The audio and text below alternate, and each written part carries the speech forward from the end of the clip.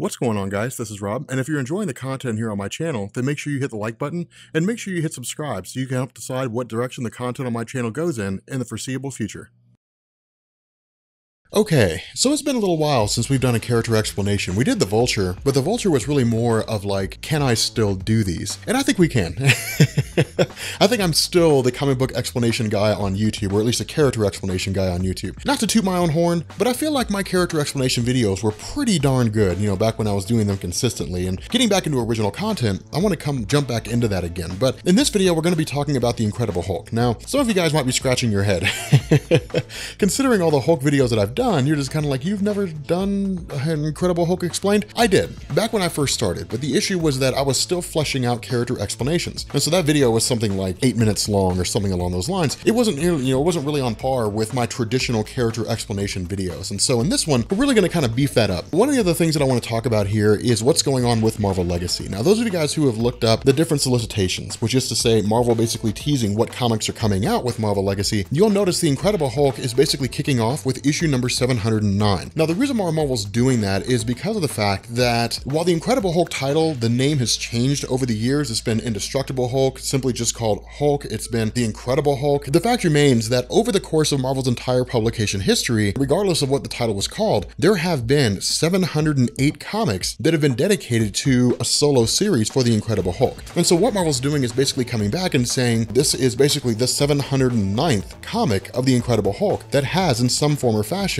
been a solo series. And so the Incredible Hulk first appeared in Marvel Comics in May of 1962 with Incredible Hulk issue number 1, and he was created by Stan Lee and Jack Kirby, and that was par for the course back then. Remember, back in the 1960s when Marvel was really first beginning to gain steam, it was really just an attempt to crank out as many characters as humanly possible. I mean, the introduction of Barry Allen and DC Comics had basically set in motion the Silver Age, so to speak, or the second renaissance of comic books, and so now comic book characters were just as popular as they had ever been. But the Incredible Hulk was not just an arbitrary creation by Stan Lee and Jack Kirby. Instead, he really had his roots in Ben Grimm, the Thing from the Fantastic Four. And the reason for that was because of the fact that the Fantastic Four were the first family of Marvel. If Marvel wanted to introduce a character or team in the Marvel Universe or bolster an existing character or team's popularity, they featured them in the Fantastic Four. And we'll actually find out they did that with the Incredible Hulk here in a little bit. But initially, the Incredible Hulk was just designed to be Stan Lee's attempt to kind of take this Frankenstein / Dr. Jekyll, Mr. Hyde dichotomy and then merge it into a singular being. But the whole basis behind this was that with Ben Grimm, it was established that there was a measure of popularity when it came to just really strong powerhouse characters. I mean, Thor was the exact same way when he came later on down the line. It was basically the idea that some fans just want to see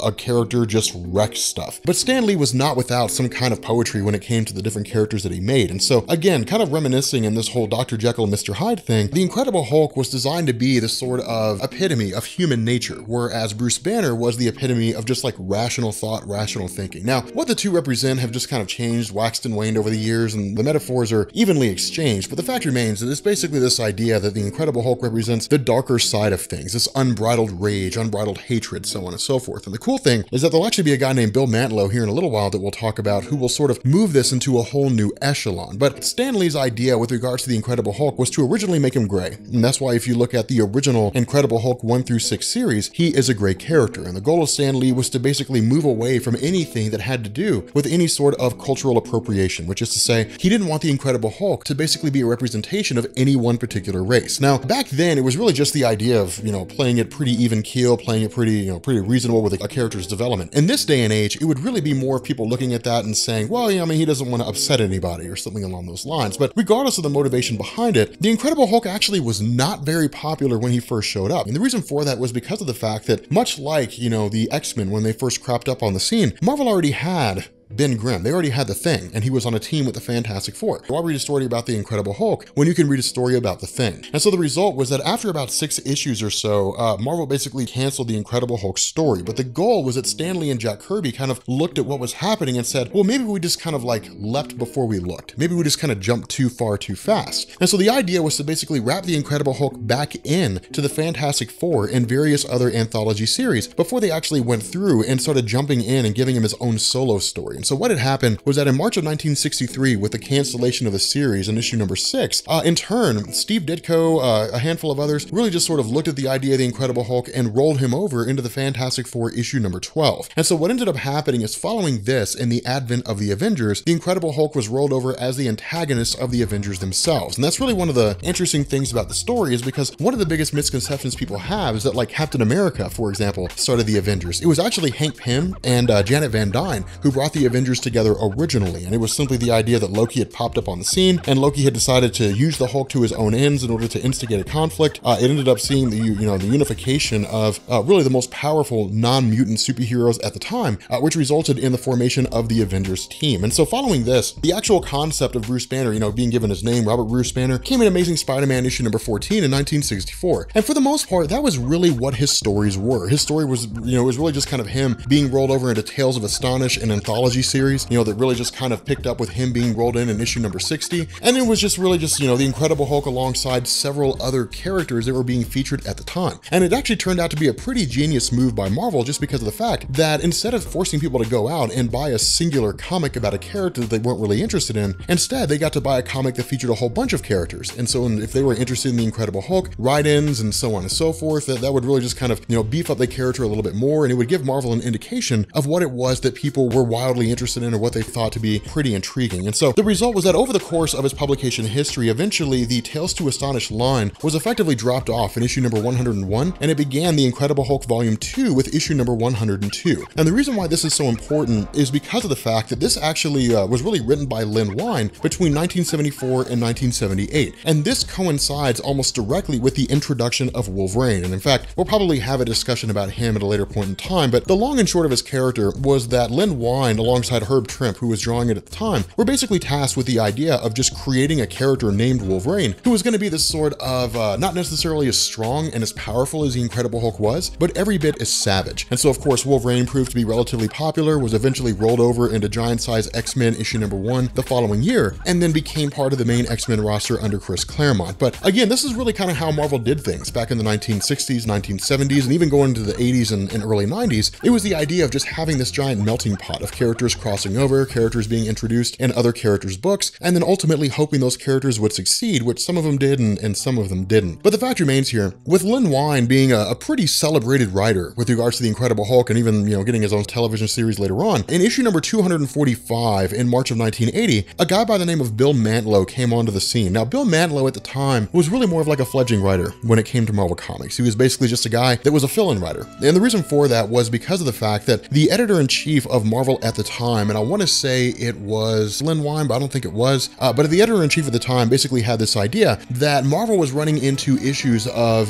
prints being delayed, different things like that, because they were all hand-drawn. Marvel wanted to make sure that there were always fill-in stories whenever, a particular story was running late. And so if it was the Incredible Hulk and it was a 6-issue limited series or a 6-issue run and issue number 6 was running late, Marvel wanted to make sure that they had a fill-in story between 5 and 6. And so what they did is they basically tasked Bill Mantlo with creating all these different fill-in stories. And he actually did a pretty good job with regards to the entire gamut of Marvel's superhero lineup. And the result was that with issue number 245, he was rolled over. Now, for Bill Mantlo, looking at the Incredible Hulk, one of the biggest issues that he saw was that going into the 80s and looking at the environment of comic books at the time, you got to remember, in 1971, Gwen Stacy died. And so it made comics a little more visceral, and it introduced the notion that a superhero could fail. And so what it meant is that he could in turn make the Incredible Hulk more human. He could make him a little more relatable, make him a little more tangible. And so the idea was to introduce the notion of Bruce Banner having been a product of child abuse. And so what Bill Mantlo did is he introduced the story of Bruce Banner's father being an extremely abusive man in relation to both Bruce's mother as well as Bruce himself. And a lot of this was rooted in the fact that Bruce was so smart as a child. And so because of this, the Incredible Hulk was basically twisted into this notion of kind of representing all this suppressed rage and all this suppressed anger that Bruce Banner had kept inside after, going through all these ordeals with his father abusing him, beating him up and different things like that. And so again, it turned out to be wildly popular with regards to the Incredible Hulk mythos, just because of the fact that people love to see failings in the character. They love to know that the Incredible Hulk was just a guy who was really just sort of struggling, for the most part. Now, of course, up to this point, over the course of Marvel's publication history, different people had been introduced. Tales to Astonish saw the introduction of the Leader, characters like Betty Ross, the love interests of Bruce Banner were introduced, and different things along those lines. But the idea was that looking at the Incredible Hulk landscape and looking at all these different things that had taken place, with Bill Mantlo effectively ending his run, John Byrne and a handful of others taking over, leading to Peter David taking over the story with issue number 331, the goal was to basically remove Betty Ross from the equation. And the reason why is because of the fact that for a lot of people, really a lot of higher-ups at Marvel, they looked at Betty Ross as the kind of Mary Jane Watson of the Incredible Hulk mythos. And what I mean by that is, in the Spider-Man comics, Mary Jane Watson put an age on Peter Parker. It takes him away from the relatable nature that made him so popular initially, in the sense that teenagers looked at him and saw a reflection of themselves. And so the result was that, of course, as most people know, in One More Day, Peter Parker, Spider-Man, basically the marriage to Mary Jane Watson was nullified. This whole thing with regards to Betty Ross back in 1998 was effectively the exact same maneuver, just by a different means. And so by removing Betty Ross from the equation, the goal was to take away the one thing that allowed the Incredible Hulk to be calm, that allowed the Incredible Hulk to relax, that could have potentially been the way by which a future writer could remove the entire Incredible Hulk landscape and either turn the character into something totally unrelatable or turn him into something better. The problem is that it was a coin flip, and Marvel didn't want to take the risk. And so the result was that where Betty Ross was essentially killed off, Marvel wanted to bring the whole idea of, Savage Hulk back into the equation to make the Incredible Hulk just as cruel and brutal as he was before. Now, of course, during this whole era where Peter David had taken over the title, the overall gist was that he had written a litany of stories that helped to expand on the Incredible Hulk in a way that was never thought possible. A lot of these were really just kind of focused on the notion of the relationship between Bruce Banner and the Incredible Hulk himself. A lot of them really revisited the Bill Mantlo stories of the Incredible Hulk suffering different forms of child abuse. But one of the most notable aspects is what the world would look like if the Incredible Hulk became a bad guy. And this actually came out of a two-part original graphic novel called Future Imperfect. Now, Future Imperfect introduced a villain by the name of Maestro Hulk, which was basically a version of the Incredible Hulk in a dystopian future who was irradiated with nuclear energy and was essentially just the last remaining superhero on Earth, or at least the last remaining superpowered being on Earth, and ultimately was ruling the city called Dystopia. But the Maestro Hulk, of course, where it saw the traditional Incredible Hulk, more or less brought over through the time stream to fight Maestro, Maestro was faster, he was stronger, he was smarter, he was basically a cut above the Incredible Hulk as we knew him. And where it did introduce some pretty incredible stories, it also introduced the idea of the Incredible Hulk having a fear of what he would become later on down the line if he wasn't kept in check. At the same time, it also saw events like the Onslaught saga, for example. Marvel kind of looking around at their landscape and realizing that if it wasn't called X-Men and wasn't called Spider-Man, then it simply wasn't selling. They basically wanted to kind of do the soft reboot with the Avengers, Fantastic Four, and so on and so forth. And so they essentially had this Onslaught entity, this amalgamation of Charles Xavier's mind and powers and Magneto's mind and powers kind of merging together, leading to Onslaught basically just running amok through the entirety of the planet Earth. The Bruce Banner personality was essentially suppressed by Jean Grey, which eventually led to, this sort of return of the Savage Hulk simply by a different means. And the result was that it was popular for a time, but the overarching goal was to kind of, return things to a measure of familiarity. The problem with this is that when Peter David left the Incredible Hulk title, all the work that he had done effectively went down the drain. And the reason why was because nobody was able to continue the various stories that he had pulled off to write things the way that he did. And so the result was that over the course of the next, 6 or 7 years going into 2004, 2005, 2006, the Incredible Hulk just kind of wandered around the Marvel landscape. He'd pop up in stories here and there and things would happen, but it was really much a return to 1960s, 1970s Hulk, where nothing of significance ever really happened in his stories. Now, this began to change when it came to the House of M with regards to Peter David kind of coming back on temporarily and writing a few of the Incredible Hulk stories, but ultimately bailed out just because of the fact that he didn't want to be the Incredible Hulk guy. And so what this did is it set the stage for the introduction of Greg Pak to take over the title. Now, Greg Pak largely looked at the writings of Peter David, looked at the writings of Bill Mantlo, and even John Byrne and a handful of others, and used all those for individual stories, to craft on his own. And the result was that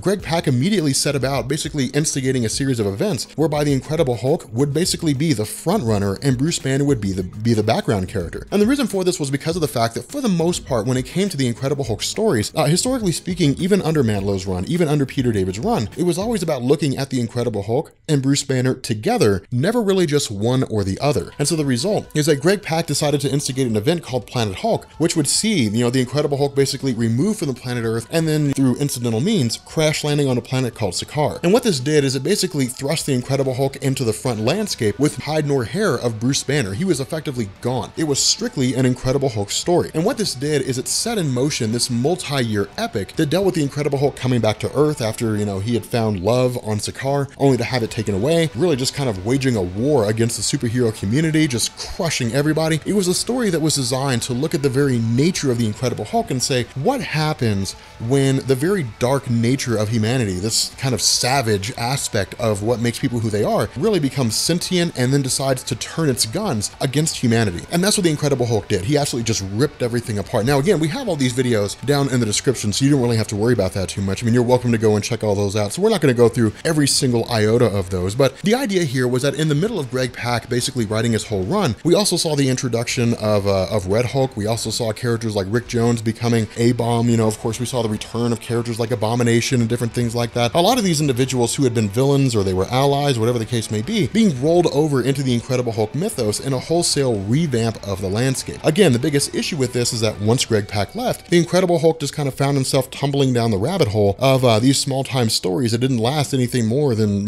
10, 20 issues until they were canceled, and then just kind of, being relaunched with a different name and a few more stories being told and then the whole thing being canceled and so on and so forth. And so really, with guys like Jason Aaron picking up the pen and working on Incredible Hulk stories proper, not a whole lot was done with regards to expansion on the Incredible Hulk mythos. Instead, it was really more of just writing stories that were interesting, that were intriguing. What if Bruce Banner and the Incredible Hulk had two separate bodies, different things like that? And so ultimately, because of the fact that Greg Pak had introduced a character named Amadeus Cho, a Korean American who's one of the smartest people on the planet, who for the most part was really just kind of a supporting character throughout the entire run of Incredible Hulk, what he ended up doing with All New, All Different Marvel was basically removing Bruce Banner from the equation and putting Amadeus Cho Hulk in his place. Now, this had received a lot of mixed reviews, and the reason was because a lot of people who had been reading the Incredible Hulk only ever read about Bruce Banner. He was really the only Hulk you ever got. It always consolidated back down to Bruce Banner himself, and so the result was that people looked at the entire set of events and said, ultimately, it's not the character that they're used to, it's not the character that they want. This was compounded by the fact that where fans hoped that Bruce Banner would return, and there were even some teases to the idea that Bruce Banner might come back, this all effectively went away when Bruce Banner was shot and killed by Hawkeye during the events of Civil War II. As